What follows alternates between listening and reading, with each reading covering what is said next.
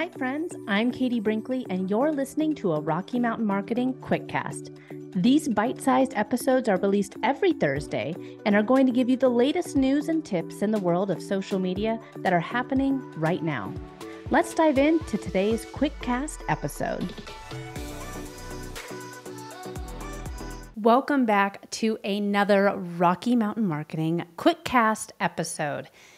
As I sit here getting ready to put together today's podcast episode, I'm in full-blown summit mode. I know you got, for those regular listeners, Social Profit Lab is coming with very, very soon, and 40 speakers over 4 days requires a ton of work. Not only am I putting together the Social Profit Lab, I'm also speaking at PodFest. I'm also presenting for Network After Work. I'm also growing and launching a mastermind. And as I'm doing all of the things, it feels like I'm being pulled in 40 different directions. I still have my agency. I still have my one-on-one coaching clients. And it's sometimes hard as an entrepreneur to focus in on the little things because we're trying to do all the things to make sure that we're taking the right steps in our business for growth, that we're taking the right steps in our business so that we can succeed. I was talking with my daughter this morning, Evelyn. She's 8, and she's home from school because it's a snow day here. And I was heading out the door, and she said, "Oh, Mom, I wish you could just stay home today." And it broke my heart a little bit because I wanted to stay home. I wanted to be at home with her so that I could, that's the whole reason that I started my business, right? That's the whole reason why we decide to go into the world of entrepreneurship, work whatever, choose the hours that you want to work.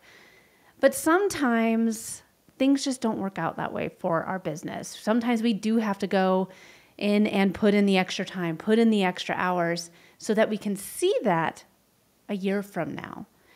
And sometimes it's hard for us not to get caught up in the year from now goals and ideas that sometimes we forget about the little things that we need to do that could have a huge impact on our business. I talk about this because I've been reminded about it a lot after recording a lot of these sessions for Social Profit Lab.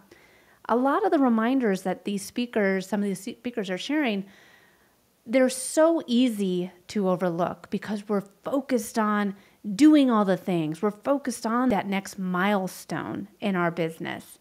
And just last year, I found this stat on Statista that the United States reached over 302 million social media users in 2022, which is a number that's projected to increase to over 327 million users within the next 5 years by 2027. That's a huge amount of people that are on social media. The reason I bring up that number is because I'm so invested in this space. I'm so invested in social media and growth and strategies that sometimes I need to take that step back and see the bigger picture, where a lot of business owners might not be utilizing social media to the best of their abilities because they haven't seen the results from it. They haven't seen the statistics. They haven't seen the leads coming in.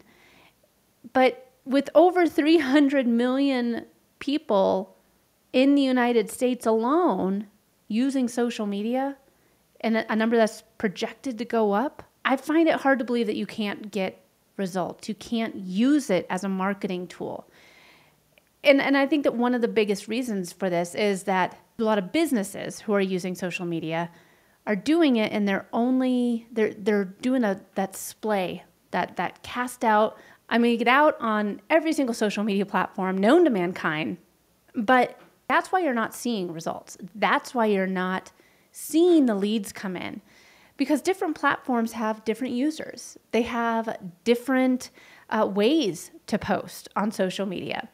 And as a business owner, you need to be aware of which platforms your ideal client, your ideal target audience is using, and then go all in on that one platform. Now, in 2023, I've just started implementing Facebook again. LinkedIn, Instagram, those are my two biggest lead sources. Those are where I find the most organic inbound leads.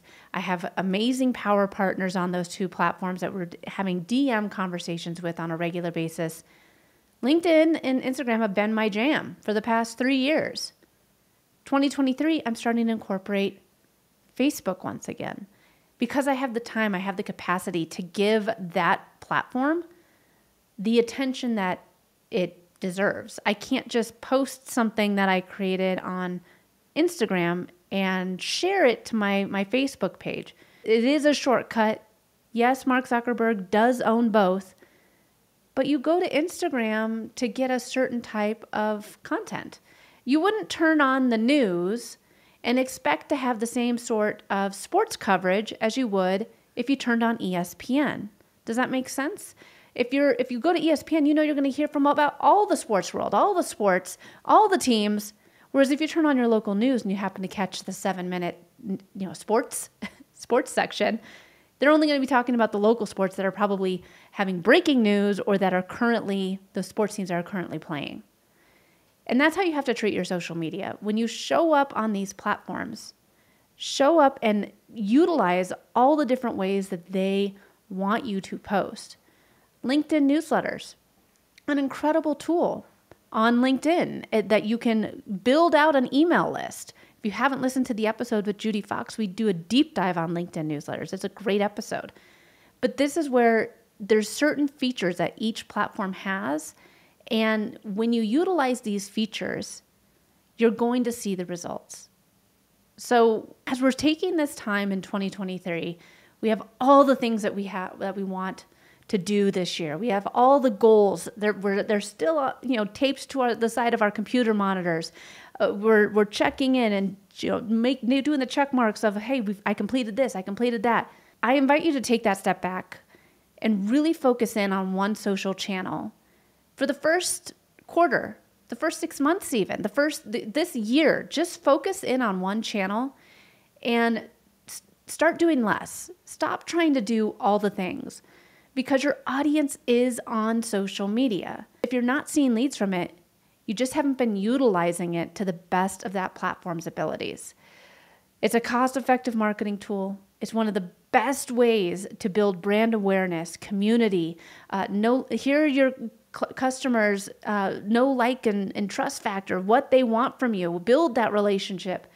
And it makes engaging and reaching a large audience very effective and easy. It's an ideal tool for your marketing in 2023. Organically, you don't need to be doing paid ads. Take that step back and focus in on how you can effectively show up on just that one platform this year. And then you can start adding in more. Take the time and focus in on making sure everything that you're doing online is the most effective. And I promise you, you will see results this year with your social media efforts. Thanks so much for tuning in to this quick tip podcast episode of Rocky Mountain Marketing. Be sure to sign up for Social Profit Lab, which is the 4-day event happening February 21st through 24th. We're going to bring together 40 different experts for you, giving you the different tips and insights and best practices so that you can level up your business in 2023, because it could be just one small change that has massive results. Go to socialprofitlab.com to get all the details and secure your spot today. It's free. So be sure to join us, and we'll see you in the next episode.